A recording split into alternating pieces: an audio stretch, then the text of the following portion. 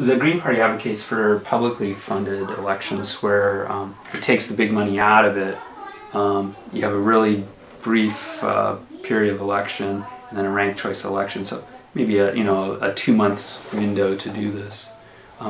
I can't understand though at the state level how you can easily consume a year or more if you're truly campaigning statewide and trying to build support. This is a huge state, and covering all the counties multiple times,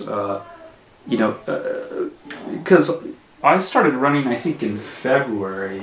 I started campaigning, and it just takes a great deal of time to really cover enough turf.